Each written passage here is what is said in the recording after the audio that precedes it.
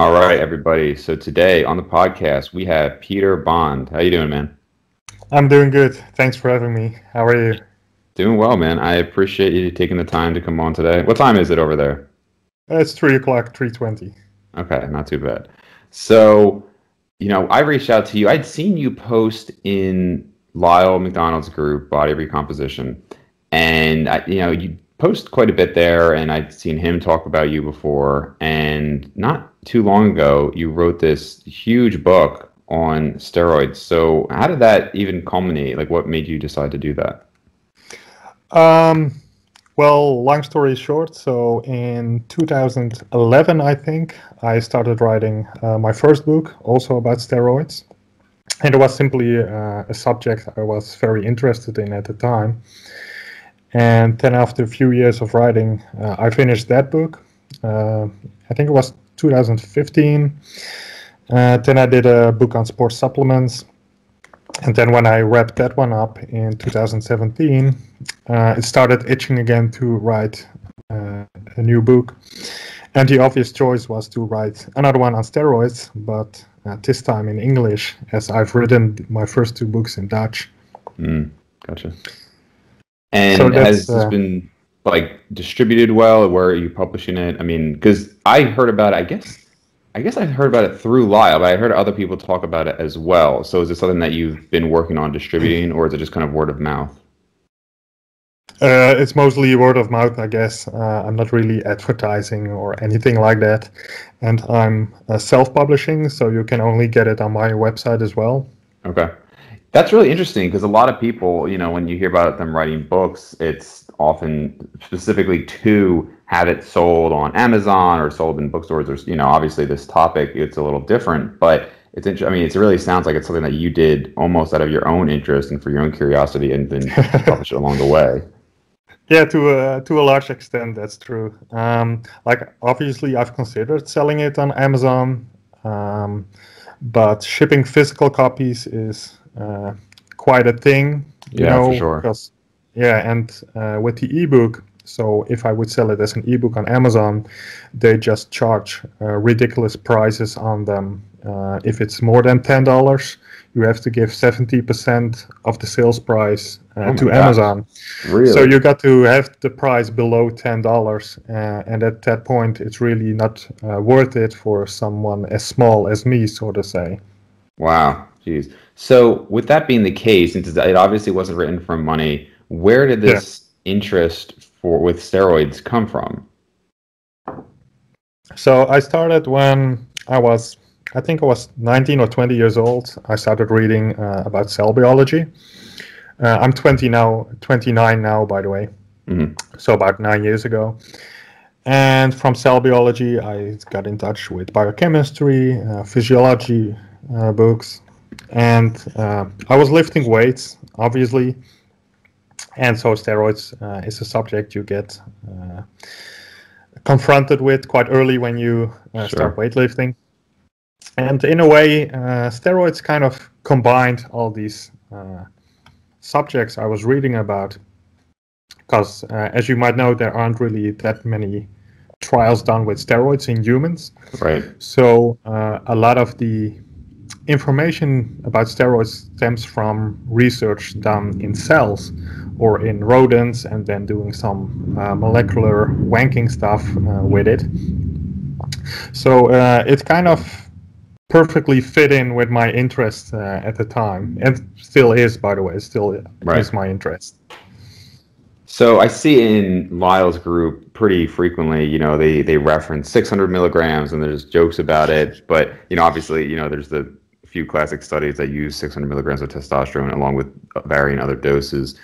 But how many people do you see in that group showing an interest in steroids? Because honestly, I feel like in the natural lifting community, it's like there is a huge proportion of natural lifters who want to use steroids, and they just don't, either because of the legal reasons, or more ridiculous in my opinion is the people who would. I have several friends who I know if I were to get them steroids, they would use them. The only reason they don't, like, they're like one step away. They just don't want to like go through the process of finding somebody or ordering it or whatever. But if somebody gave it to them, they would. And I feel like you can just see it in the tone of these people where they're almost kind of bitter about people who use steroids. So, but like they personally would probably use it. And I feel like a lot of the people in the group fall into that category where, you know, there's an interest there. They're just not quite at that step of it actually taking it. Have you noticed the same?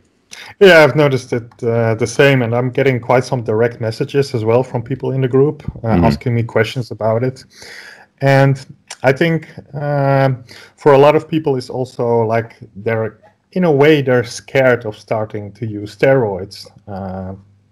Like they're scared of certain side effects. And obviously, if you Google on anabolic steroids and side effects, you'll get a huge list.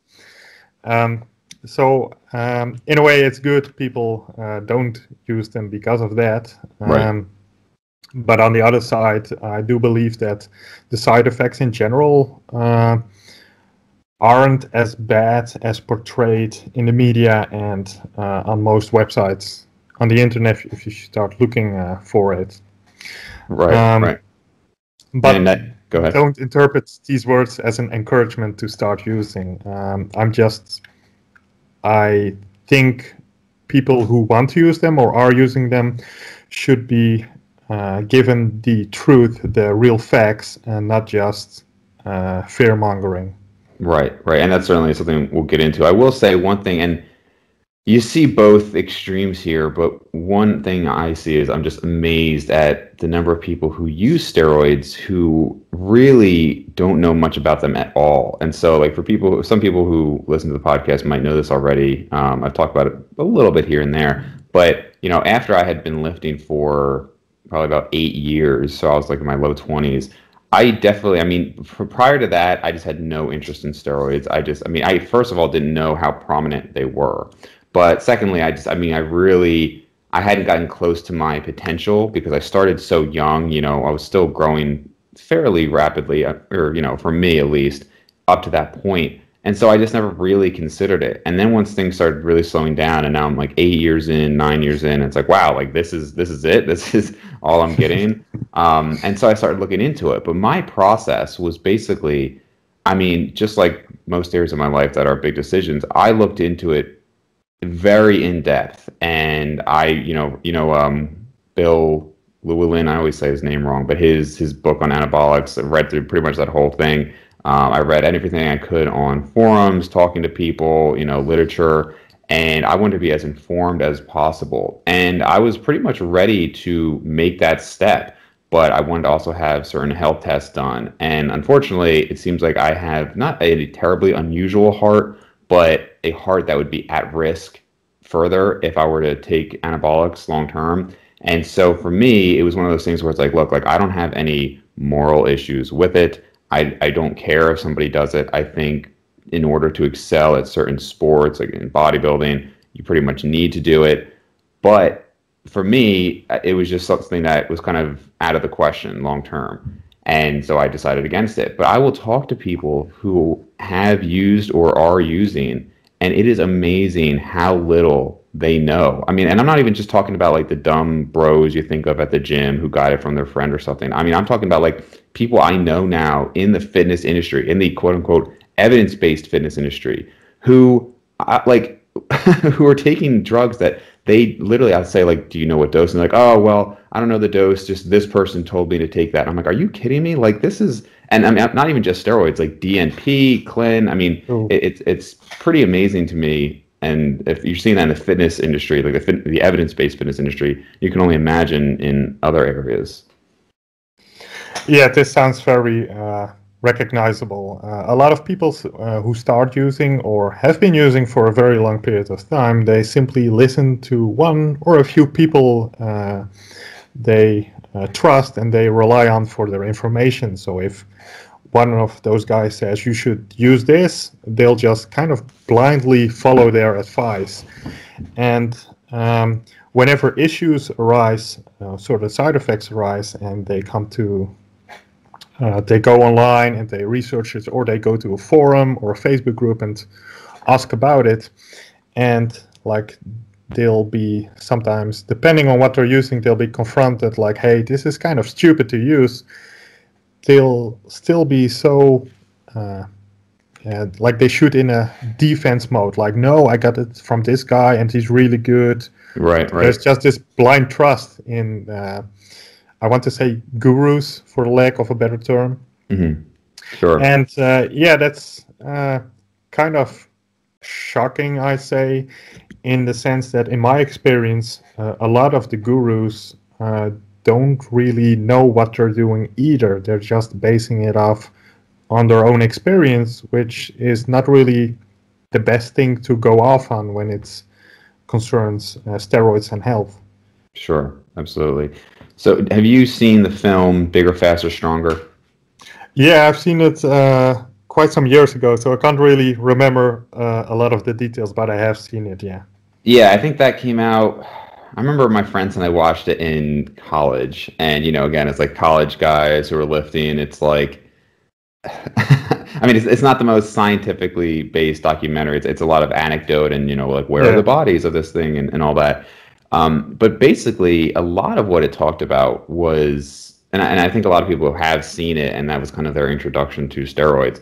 And it kind of promotes the idea that, steroids aren't that bad for you, and that, like, look at all these people who do it and it's fine. I mean, that's not the only thing that they mention in the film, of course, but overall, I think you come away with a sense that steroids aren't that bad.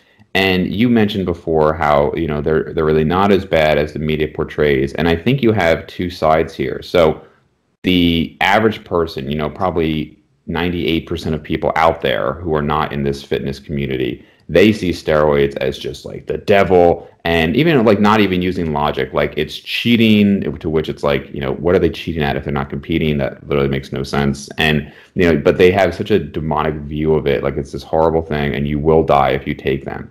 However, I also see the other side, which is certainly more prominent in our community, where people will say, steroids aren't that bad, and look at all these people who use them, and they're completely fine. I know a number of bodybuilders who say there's really, I mean, I just had he's a friend of mine who's he's probably going to go pro soon, and he said, there's really no downside to steroids.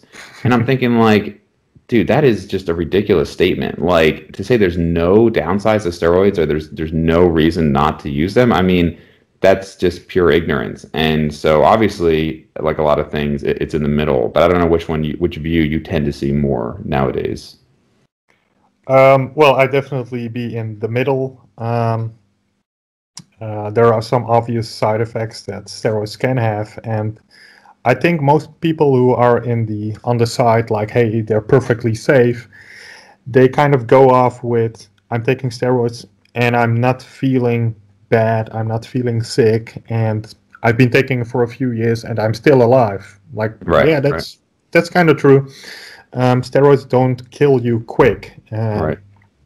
Not to say that they definitely kill you in the long term. They won't do that either, most of the times.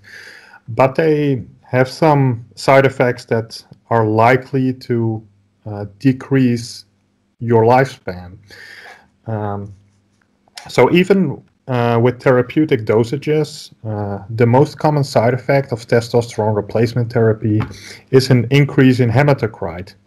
So that's an increase in the volume of blood that is occupied by red blood cells. And the higher it gets, the more, let's say, thicker your blood gets, and that goes hand in hand with an increased risk of thrombosis. And considering that already therapeutic dosages can have such side effects, imagine what higher dosages can do. And with higher dosages, and it varies from person to person, but blood pressure tends to increase a bit, and we kind of know for pretty sure that things that increase blood pressure tend to decrease the lifespan a bit. And what you also see is pretty much all steroids, they decrease the HDL cholesterol, which is considered the good cholesterol. But it's also fair to say that it's unknown to what degree this actually affects your lifespan, or to what degree this affects your risk of cardiovascular disease. But There's also the thing with the LDL cholesterol. All oral steroids increase LDL cholesterol, and they do so quite profoundly. And in some individuals, even the injectable steroids increase LDL cholesterol a bit. And the evidence between things that increase LDL cholesterol and increase your risk of cardiovascular disease is quite substantial. We're pretty damn sure that if something increases LDL cholesterol, that's a bad thing. And then there's also the issue that with prolonged steroid abuse, you start to see changes to the heart that we know are detrimental to its function. Usually to a mild to moderate degree, but still all these things stacked up, they are likely to simply make you live a shorter life. Right. Yeah, the cholesterol thing is interesting. In recent years, some people have questioned the importance of cholesterol levels. I actually had a cardiologist on the podcast early on, probably close to 2 years ago now, who sent me probably 10 papers correlating higher LDL levels with longer lifespan, decreased levels of disease. And it's interesting that not only is it out there about, discrepant thoughts on cholesterol, but even at the level of a cardiologist, you have some saying that we want LDL as low as possible, and a few niche cardiologists saying that they actually like higher, and it's different when you're in keto diets and things like that. Certainly, I would say that I'd probably still have to follow the general body of evidence showing that you want higher HDL, lower triglycerides, and lower LDL, but it's interesting to see some of these discrepant thoughts on the matter. Yeah, so like the LDL, we have a lot of evidence, like no matter what happens, what causes an increase in LDL or a decrease in LDL, an increase increases the risk and a decrease decreases the risk. Right. But the story for HDL is a bit more complex. So as you might know, there are 0 medications out there that are prescribed to increase HDL.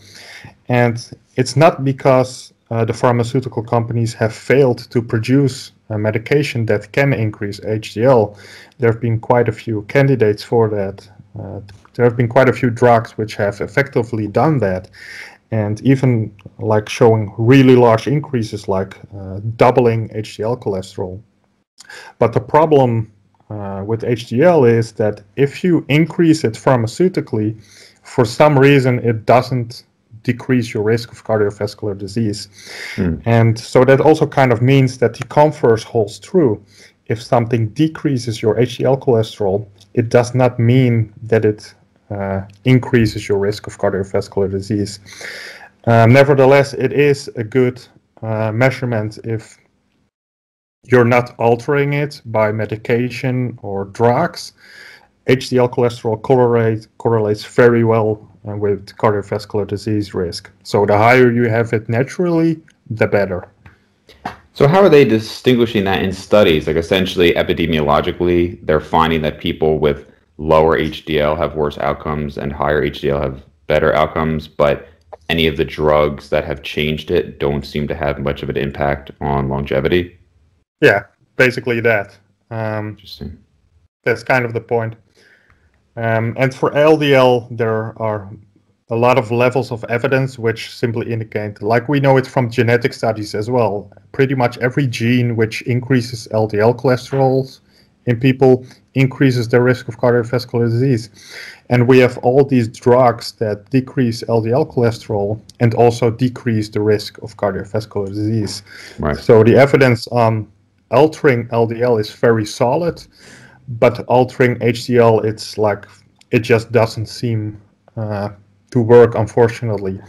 And so something I know some steroids users do is they take niacin, and that increases HDL cholesterol. Right. But there was a Cochrane review which looked at all the evidence, like, hey, is this actually decreasing your risk for cardiovascular disease?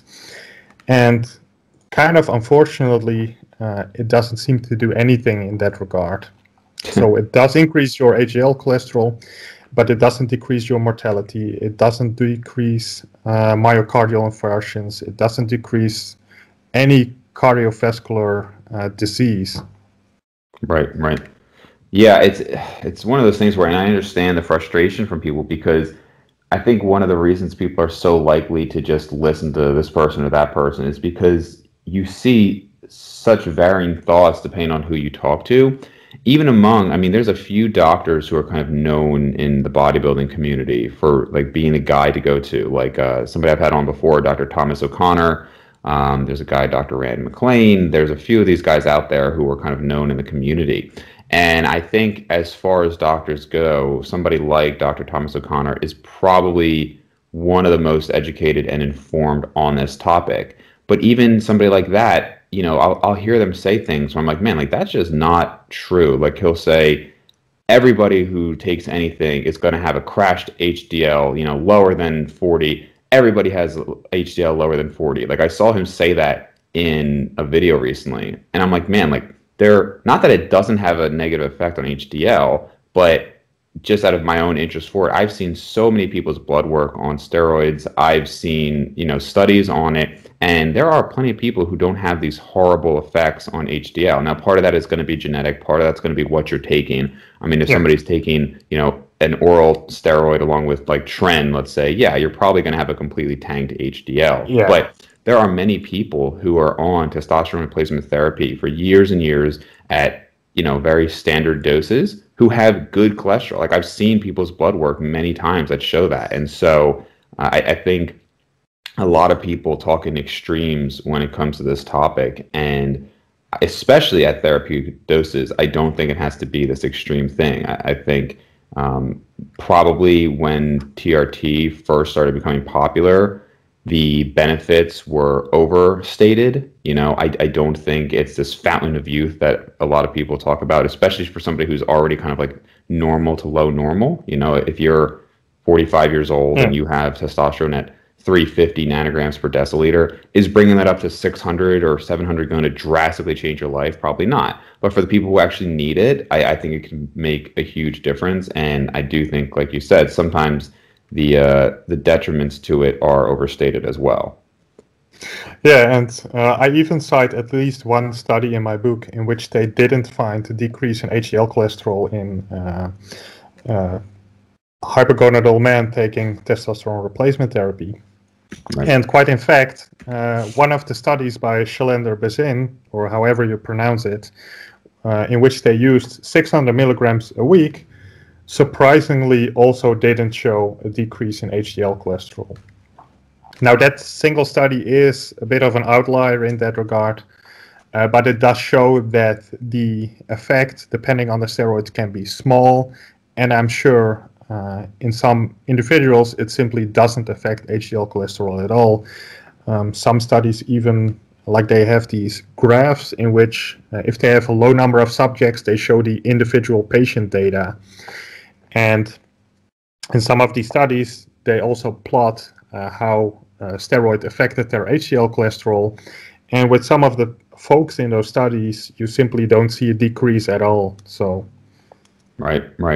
Yeah, and like we said, a lot of that is going to be genetic. I mean, I look at you know, my levels, and my cholesterol, my HDL has always been, not always, but you know, they say generally you want above 40. Once you're looking at cardiac risk factors, above 60 for HDL is considered a negative risk factor. I mean, I've had HDLs in the 80s. My last HDL was like 96, which is pretty unusual, especially for a male. Females tend to have higher levels of HDL. But, you know, so you could literally cut my levels in half, and I'd still have above the recommended level. But that's obviously going to be, you know, I mean, I obviously exercise, I take fish oil, I do other things that are supposedly beneficial for it. But a lot of that, like a lot of these things, is going to come down to genetics. And genetic response, for sure. So something that you touched on, that 600 milligram study, and I'm glad that, well, actually, I'll say first that your book really impressed me. Obviously, I haven't read the entire thing in the time you sent it to me, but I've read through a decent amount, and I have to say, man, like, I'm really impressed the depth that you go into. Anybody who is interested in the topic, I would definitely recommend it. And even things that you just don't hear a lot of people talk about. Like one thing that I think is a problem, and I see this so much by people who are using steroids or promoting steroids, they will talk about their blood work. And I've seen people who are, in my opinion, pretty foolish about it. Like, not that this guy is a good source of information, but Jason Blaha, who was, pretty popular on YouTube, and he talked about, getting his blood work done off cycle and things were fine. But that's not even that unusual. And because I said, well, your blood work's going to be shit on cycle, so you just get it tested off cycle. And I'm like, well, don't you want to know what is happening? If you're doing multiple, let's say 12-week cycles, and your blood work is horrible, you'd probably want to know that, first of all. But secondly, a lot of these issues that you can have won't show up on blood work. And that's, I think, an even larger point. I mean, people will say, well, look, my cholesterol is great, I'm fine. And it's like, dude, if you have blood clots forming potentially, that's often not going to show up in blood work. Like you mentioned, there are detrimental effects to cardiac muscles that, you're never really going to see. I mean, yeah, if you have a heart attack, you're going to see increased levels of BNP, right, and troponin levels and things like that. But, one thing that people don't really consider is, and we can get into this. Well, actually, before we do, why don't you talk about some of these detrimental effects you see on the heart as far that won't get shown up on blood work? Yeah, so the heart is, let's start with my recommendation about this, is simply go to a cardiologist and get an echo done once a year. That's the only way you'll know how steroids are going to impact your heart and what it might mean for you in terms of risk. And so the problem with studies done with steroid users and the heart is that we have a few which are randomized, double-blind, controlled, but those use just quite low dosages. I think the highest was 200 milligrams of nandrolone a week. So, it's very limited, the amount of good quality evidence we have. And then the other types of studies, they're either cross-sectional in nature, which means they get a bunch of steroid users, of non-steroid users, and at one moment in time they do these measurements. And now if you find differences between these two groups, that does not necessarily mean that the steroids have caused it. Something I'd like to say is, and this obviously is just a gross generalization, but the average steroid user is also a drug user. Right. He doesn't only use steroids, he probably uses some ancillary drugs that go along with it, and also recreational drugs. Like a lot of surveys show this. And of course, people who don't use steroids can also use recreational drugs and the likes, but on average, they do so to a lesser extent. And another issue with interpreting these studies is that steroid users, on average, are just a lot bigger than non-steroid users, and they might be training more intensely, longer, etc. And we also know that resistance exercise impacts some of these measurements of the heart, which aren't necessarily detrimental in nature. Right.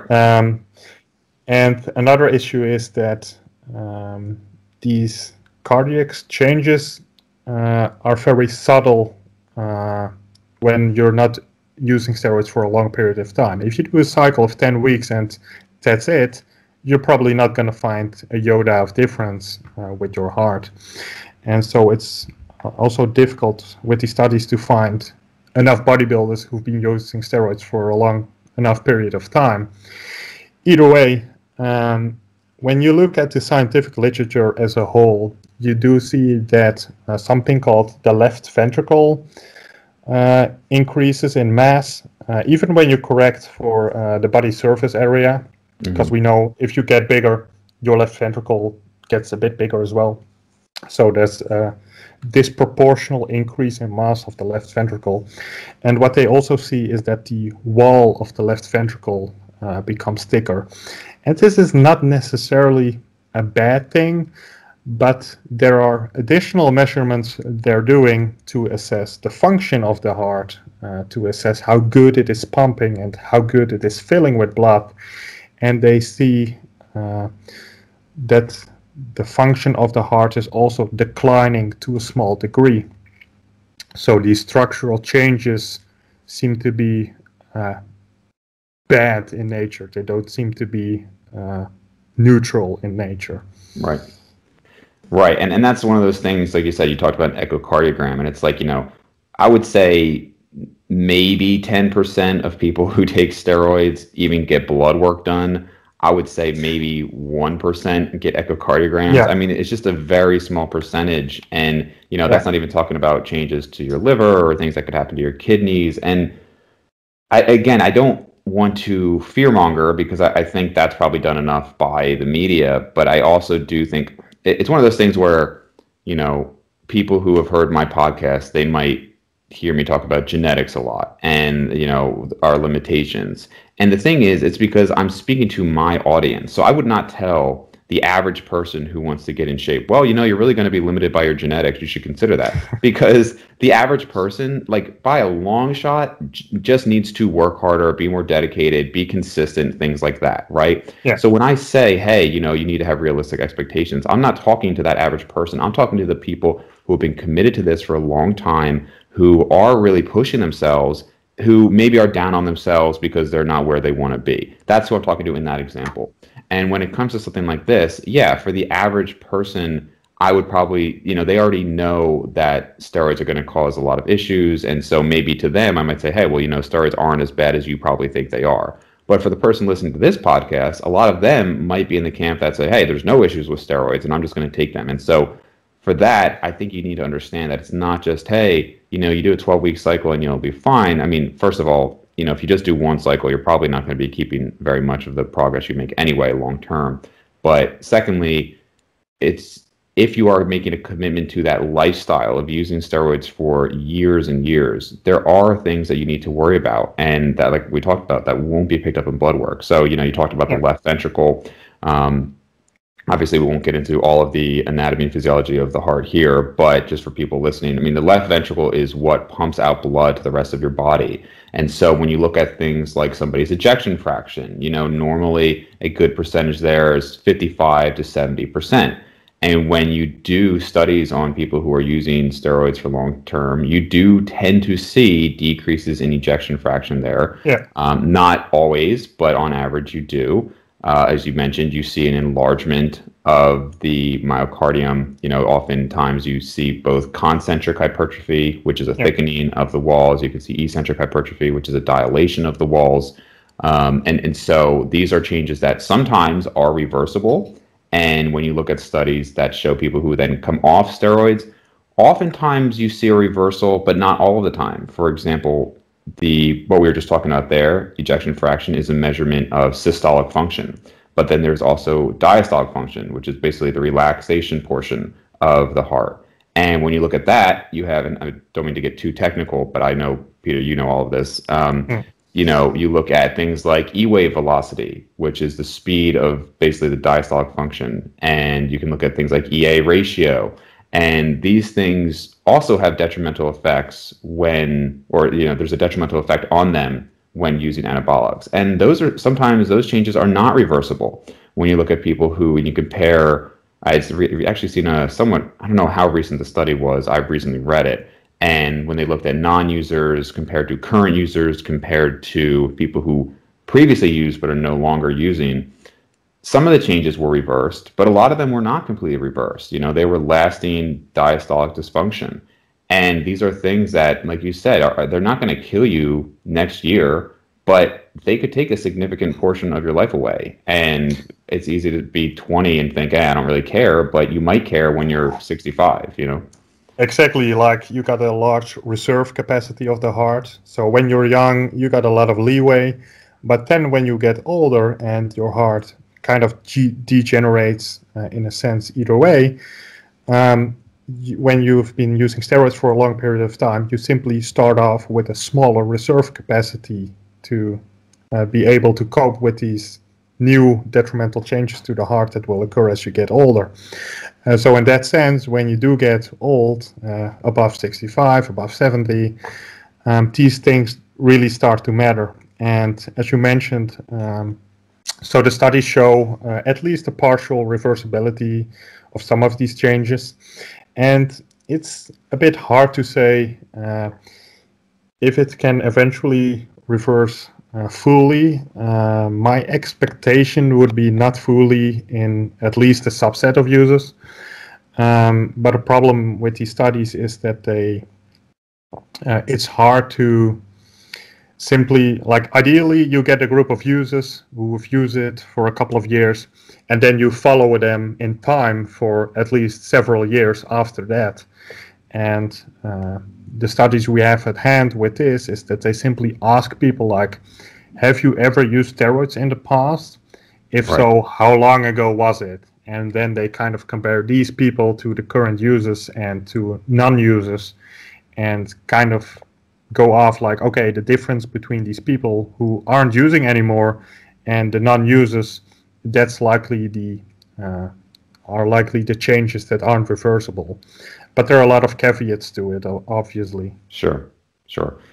And yeah, I mean, I just don't want people to think that there's no consequences, because especially, you're young, YOLO and all that, and it's just you start to go after that desire for the immediate gratification. And I think maybe this would be a good time to talk about some of the misconceptions in terms of even like results. And I know your book is not really a how-to guide or anything like that, but I think one of the things that's interesting is, and this is just a common problem in the industry and in general, people will look at mean data, right? And they'll look at the averages and they'll say, wow, in this study of using testosterone 600 milligrams, these people put on 20 pounds of lean body mass, right? Or something like that.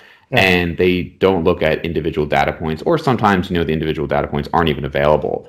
But the reality is, in any study, you often see a very large variation in results. Yeah. And I see misconceptions both ways. I see people who are massive, like pro bodybuilders, talk about how steroids are just the icing on the cake, and it's all, it's my nutrition and my sleep and it's my dedication and my training. Is you just don't know how I train, and like stuff like that is so unbelievably ridiculous when some of these people have 50 pounds on like the top natural bodybuilders. And so to hear somebody say that is just incredibly ridiculous. And I think most people listening know that steroids can have a dramatic effect. They can make a huge difference. Yeah. However, the other side of that is you do have a lot of natural trainees, and they will say, well, this person, it's only steroids, and if I took steroids, I would look like that. And I know plenty of guys who have done a cycle or two, and they got impressive results relative to where they were, but they did not look like bodybuilders even. I'm talking guys who were like 170 pounds in college, took some steroids, got up to like 185, and they looked a lot better, but you're not talking these like giant changes. So, and then again, what's going to be the difference there and how you respond? Genetics, right? The people, on average, people who already look amazing are going to look super amazing on steroids. And if you look like crap after 5 to 10 years of natural training, you're probably just going to look a little less crappy on steroids, Pretty much, yeah.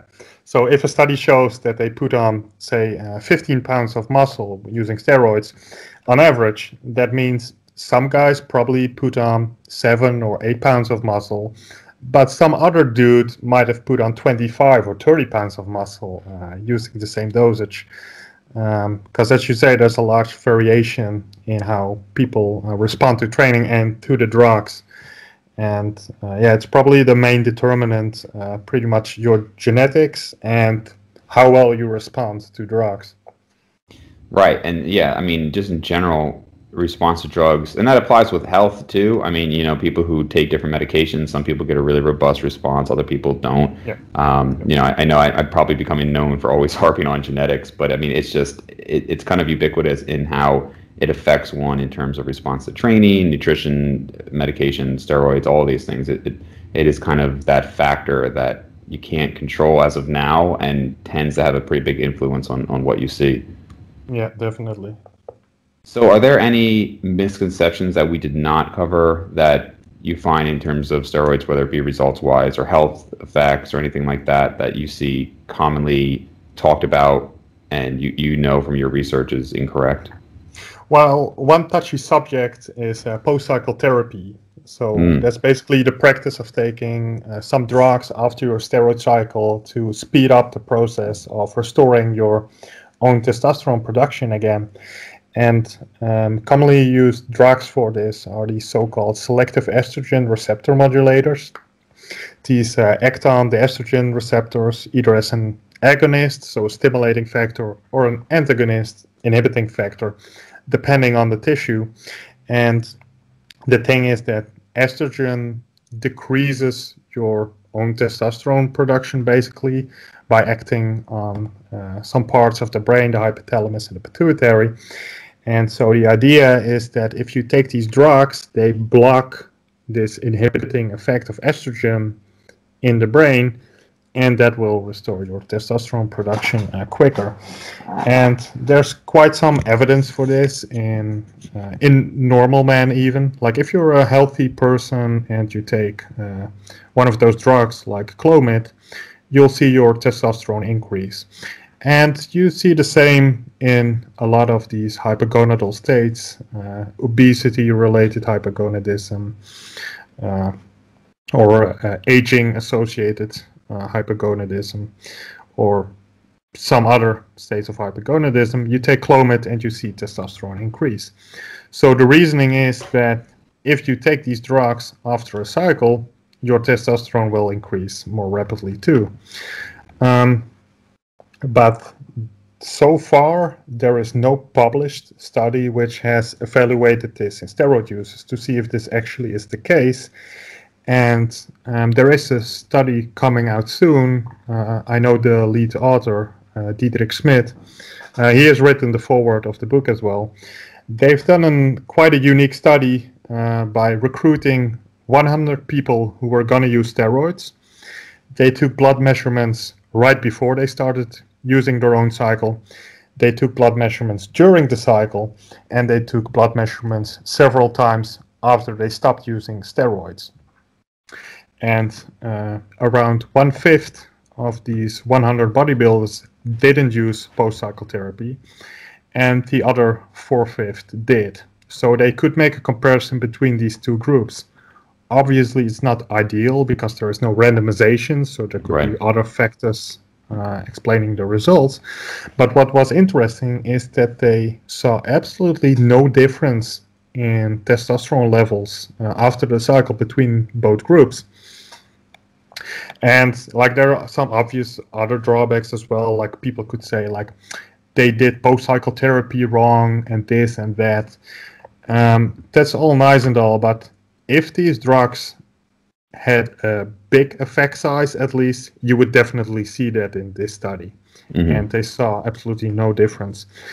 So at best, they have a small effect size, but they might as well have no effect. And I think this might be the case because a big difference between steroid-induced hypogonadism and all these other forms of hypogonadism is like if you have obesity-related hypogonadism, you're in this steady state of hypogonadism.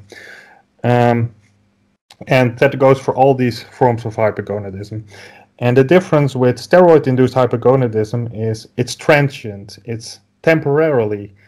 Your body just needs time to make testosterone again. It will so in time eventually.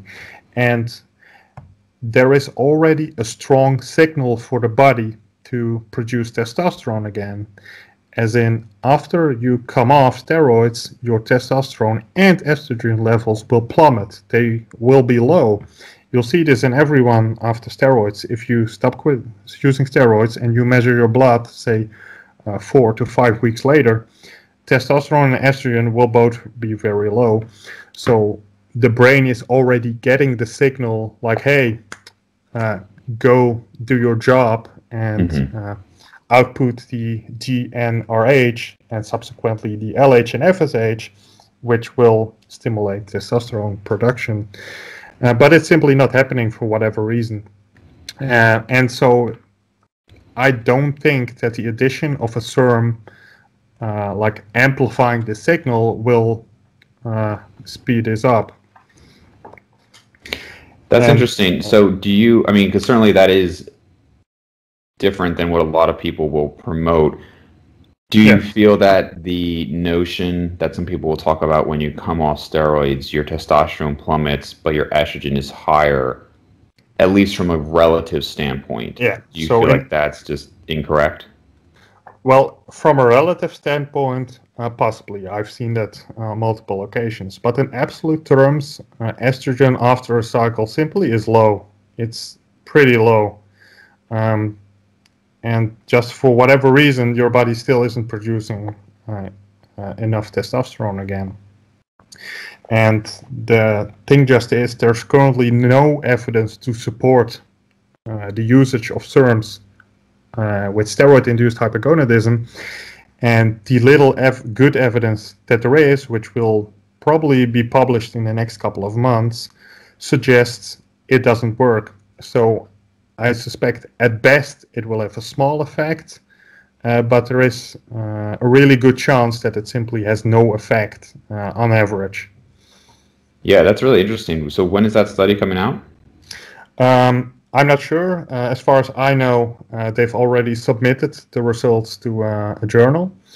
But the lead author has published, or not published, like he has put some of this data on Facebook and he's shared it with me. And to be honest, I also was a bit surprised when I saw the data. I wouldn't have expected it up front.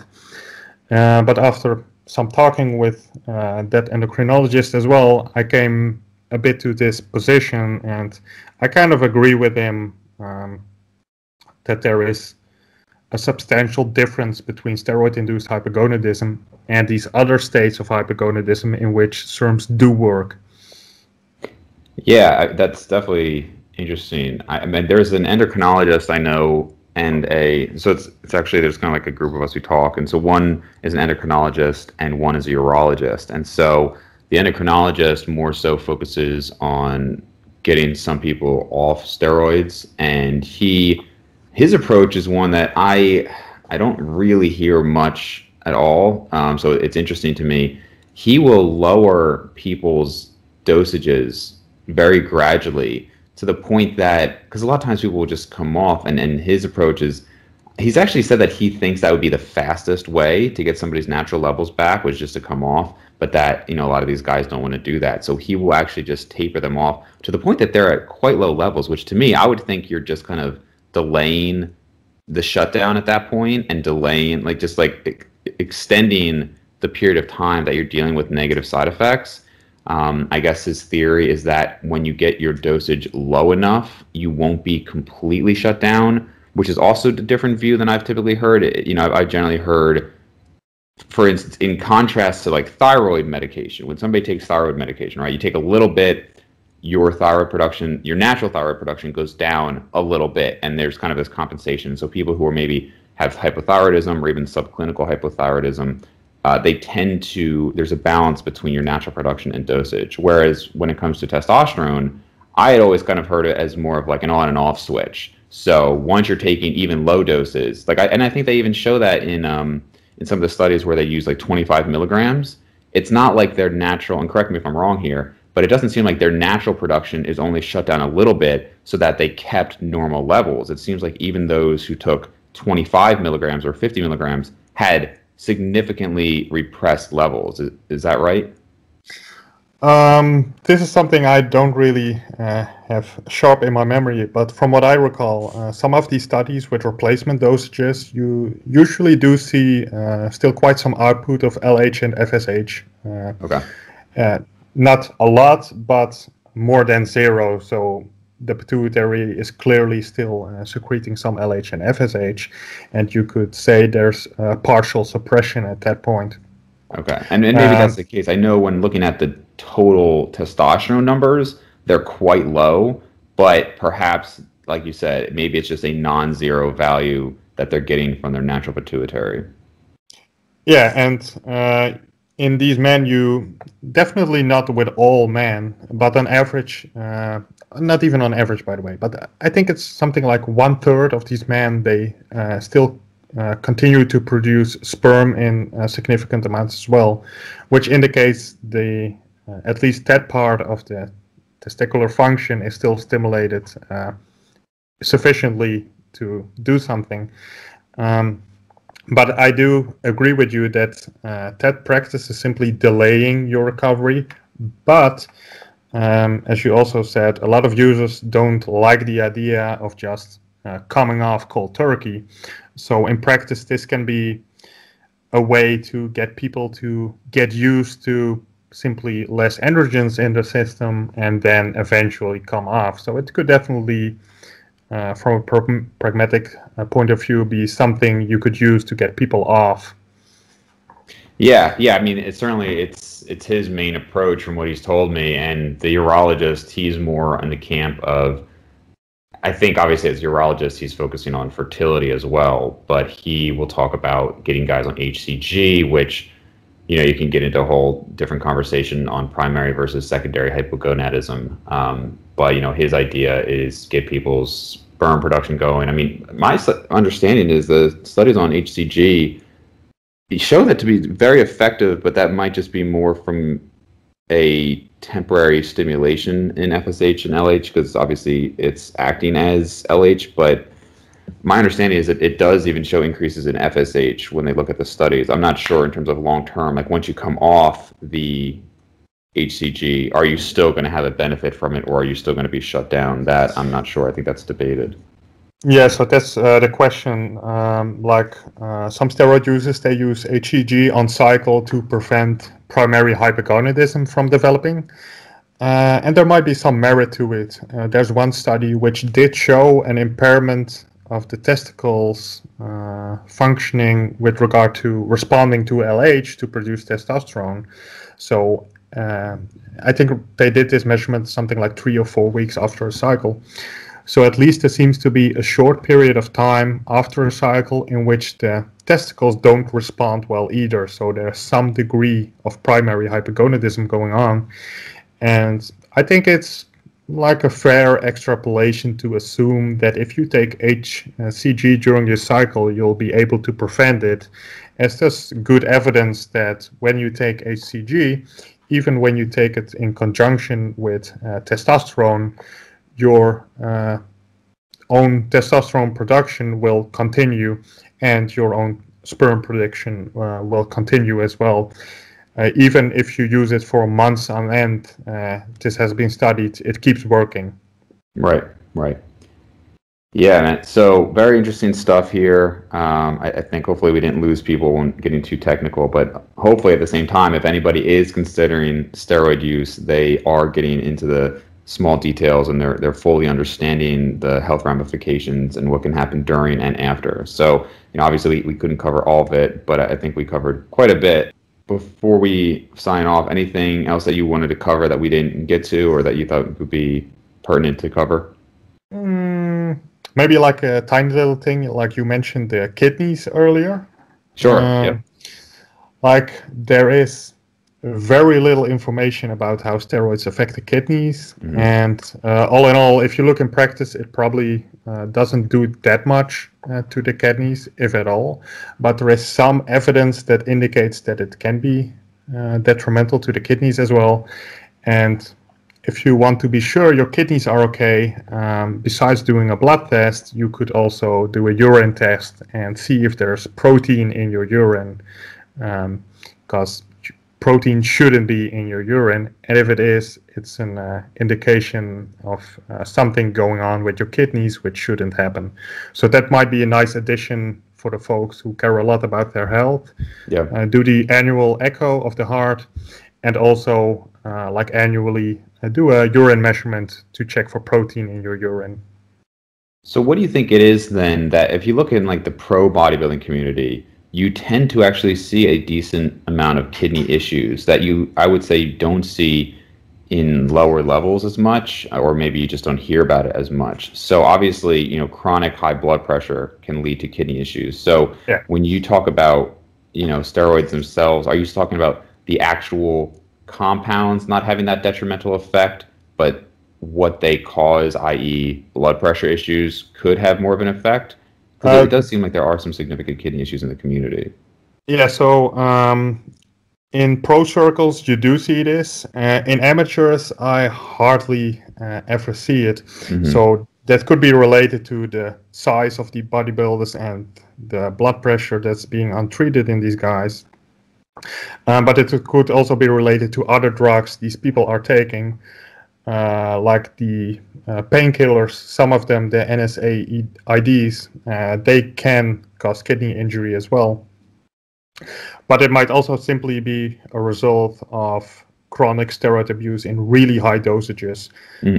So there is one study with a small sample. I think it were like 10 bodybuilders.